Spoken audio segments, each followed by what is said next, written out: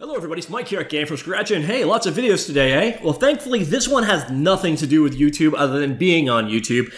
Today, Google announced the release of ARCore 1.5. What, may you ask, is ARCore? Well, the name kind of says it all. AR stands for Augmented Reality. This is their version of ARKit, like Apple has. This is for developing augmented reality experiences, you know, the kind of thing where you point your phone at something and 3D objects can be transposed on the scene. This is for Chromebook and Android devices. More so on the Chromebook side with this release. Before, it was mostly just an Android-only library. So what exactly is in ARCore 1.5? Well, there's some nice stuff here. First off, they added Gltf loading support in Sceneform. What is Sceneform? Sceneform is an API built on top of ARCore. Basically, it's a rendering library, scene layer, scene graph for kind of creating applications easily. So if you want to create AR-only experiences on Android and Chromebook devices, you would use potentially Sceneform and ARCore to accomplish that. At the same time, both Unreal Engine and Unity support ARCore to a certain degree, so you can also use those engines which will fall back and support AR functionality as well. So if you're using one of those engines, you can just wait for them to be updated to support the 1.5 release.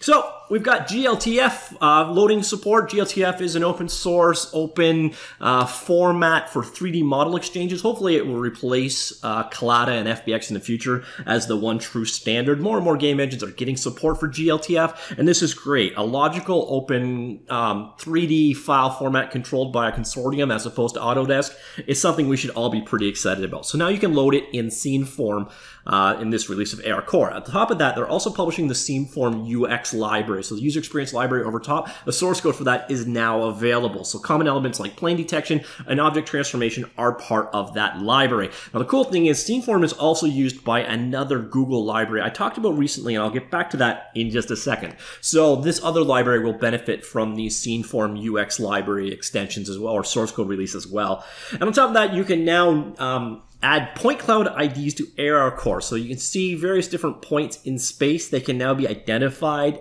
used for code. So new points will have the following elements. Each ID is unique, therefore the same value shows up in more than one frame. You'll know that it was associated with the same point.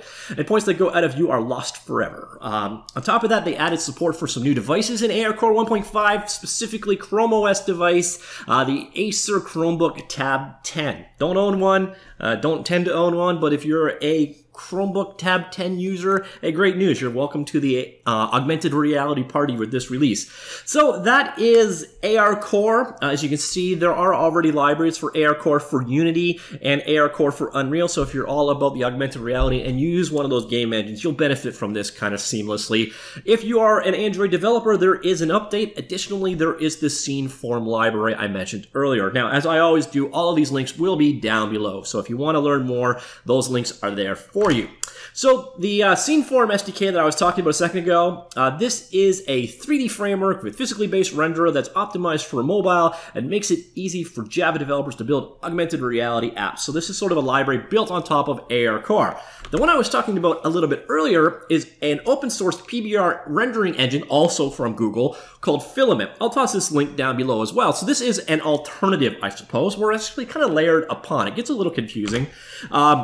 But as you can see, Filament is a real-time physically based rendering engine for Android, Linux, macOS, Windows, and WebGL. So there, you're not just stuck to the Android platform, which is where the real strength of Filament comes in. Now, why this is relevant to today's conversation is Filament is currently used in the Sceneform library at runtime on Android devices and as the renderer inside the Android Studio plugin. So this release, to a certain degree, will impact the Filament library as well. So if you're looking for a cross-platform renderer, definitely consider checking out the Filament library, which is also made by Google. Confused yet? I don't blame you. It's kind of confusing.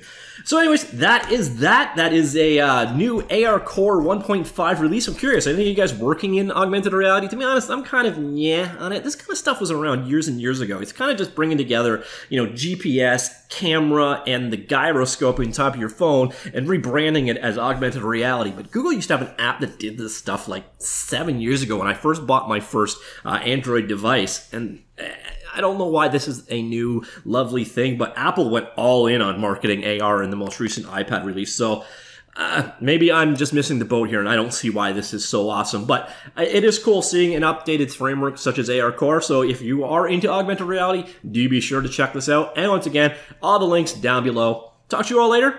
Goodbye for now.